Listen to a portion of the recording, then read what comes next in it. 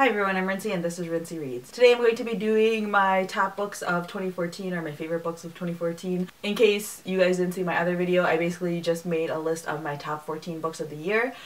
So on Tuesday I did books 14 through 8. So if you haven't seen that video, it will be linked down below and also on the end screen so you guys can check that out. And so today I'm going to be talking about books 7 through 1. Like I mentioned in my last video, these are all books that I read in 2014. They don't necessarily have to be published in 2014. So yeah, the first book that I want to talk about at number 7 is The Likeness by Tana French. This is a mystery novel. It is kind of the second book in a series, but it's not really a series. Books by Tana French are basically just books that belong in the same world, but you don't necessarily have to read them in chronological order, although I am reading them in chronological order. I read In the Woods, which is the first book in the series, last year in 2013, and I really liked it, but it wasn't like mind-blowingly amazing. Like, it was a very, very strong mystery novel, that's for sure. But this one just completely like ate my brain. Like, when I was reading this book, I could not think about anything else. I don't know if it's just because Cassie is such a strong character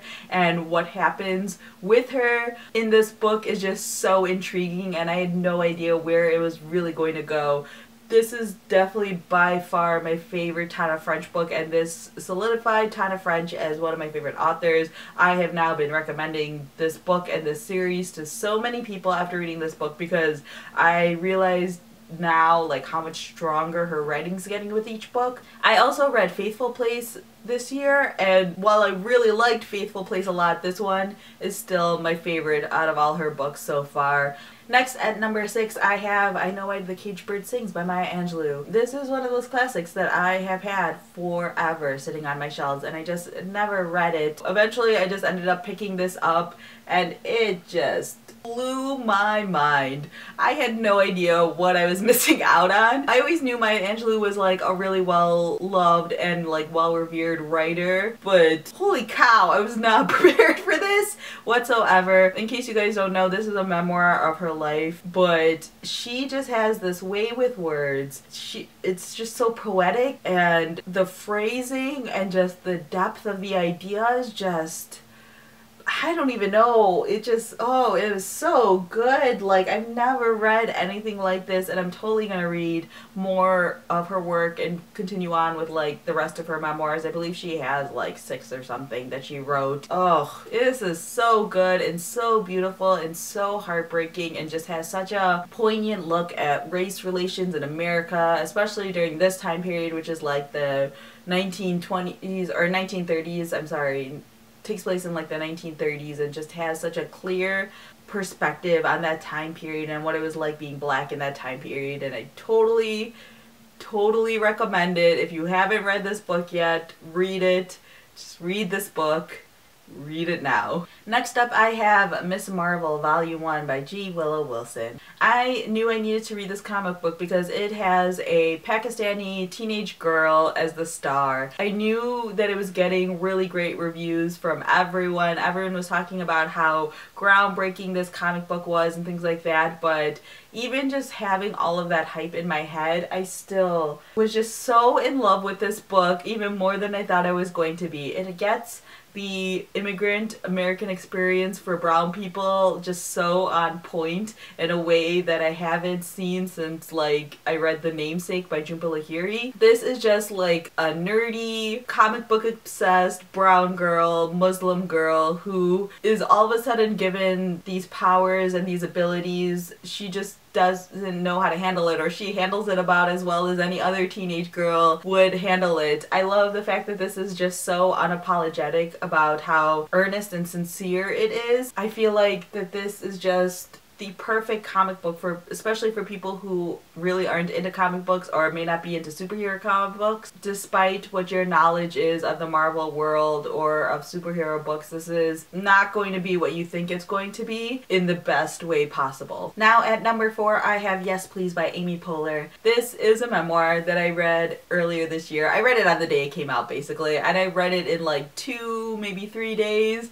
and then I made my video about it where I basically just raved for like the entire 5 to 7 minutes, however long that video was. I always liked Amy Poehler. I liked her more and more as she joined like Parks and Rec and started doing more philanthropy and just started doing like Smart Girls at the Party and all this stuff. So I always liked her, but I felt like this book was just really inspiring, especially being a woman who does creative things. I feel like it just really spoke to me as a person, which is probably why I liked it so much. But I feel like this book was less a memoir, or it was kind of like a memoir mashed up with like a self-help book. I feel like just Amy Poehler is so encouraging and can be so positive. She isn't about bringing down other people in order to help her own career. But yeah, I've been recommending this book to a lot of people. A lot of people read this on audio. I read the physical book, but I feel like this is just a memoir that stands out from all the other celebrity memoirs that are out there. It has a very unique look and a very unique take on the idea of a memoir, and I kind of want Amy Poehler to write a lot more books now. Now I have my top 3 books of 2014.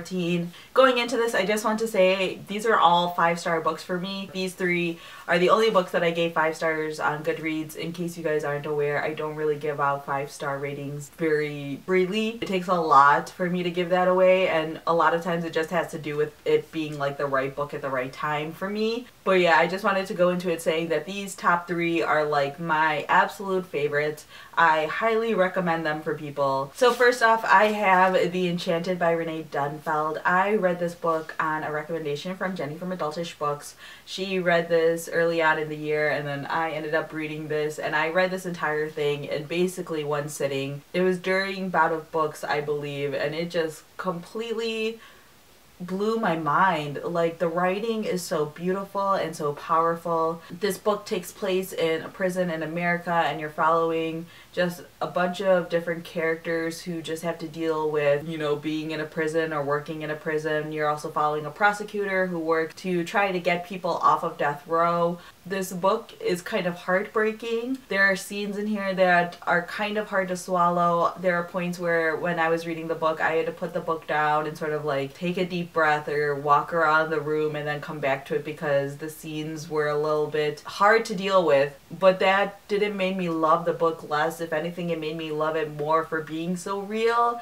and so raw and so honest. Renee Dunfeld herself works as an investigator who works to get people off of death row. I think one of the things I also really liked about this book was the fact that a lot of times the things that happen in here can feel very gray. You're not sure what's true and what's fake. You're not sure all the time what's right and what's wrong. Because of that realness, it just made me just completely fall in love with it. There were so many passages in here that are just so well done that it just made me think so much. I'm gonna be thinking about this one for like years. I have a very strong feeling. Next up, I have Station 11 by Emily St. John Mandel. This was a book that I was hearing so much hype about. Like, so many people absolutely adored this book and were just talking about it and recommending it. And so I went into this sort of with hesitance because I was worried / thinking that I wouldn't really like it as much as everyone else did. But I got completely sucked into this book. I didn't want to put it down whatsoever. It follows this world in a post-pandemic society. This book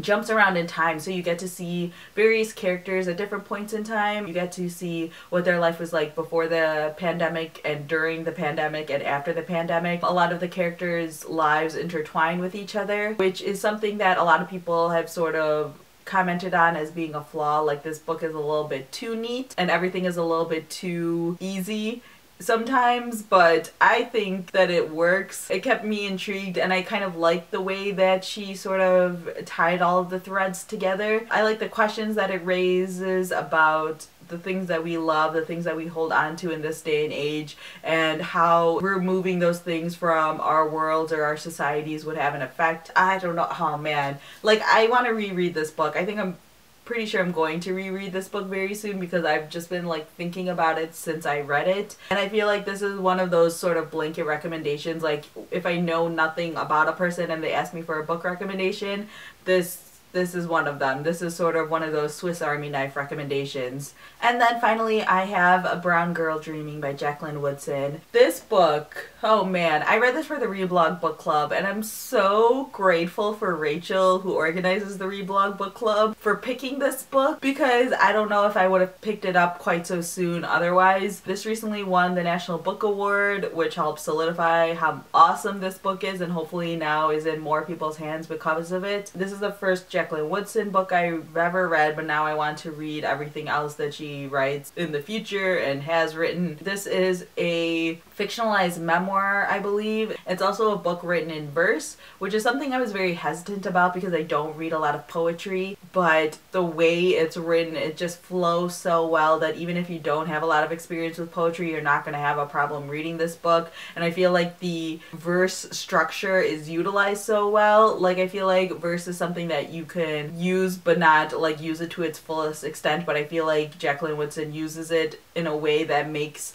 the stories more powerful than if it had just been written in prose or had been written as a straightforward memoir. This book talks a lot about race relations in the 1960s and 70s, which is obviously a crucial portion of the United States history when it comes to race relations and being a young black girl growing up in both the North and the South, and her different experiences with that and how the experiences aren't always so different. Oh man, this was just so beautiful, and you can see like I tabbed up the book because there are certain poems and certain sections that were just so on point. Oh, it was beautiful. So beautiful, and I've just been pushing this book onto people like a couple of these other books. This is one where I'm just like, you don't know what you're missing out on, because I feel like enough people aren't reading this book. Like, I feel like people are sort of put off by this book because it's listed as like middle grade or young adult, or people are put off by it because it's written in verse, or people are put off by it because it's written by a black person or written about black people. But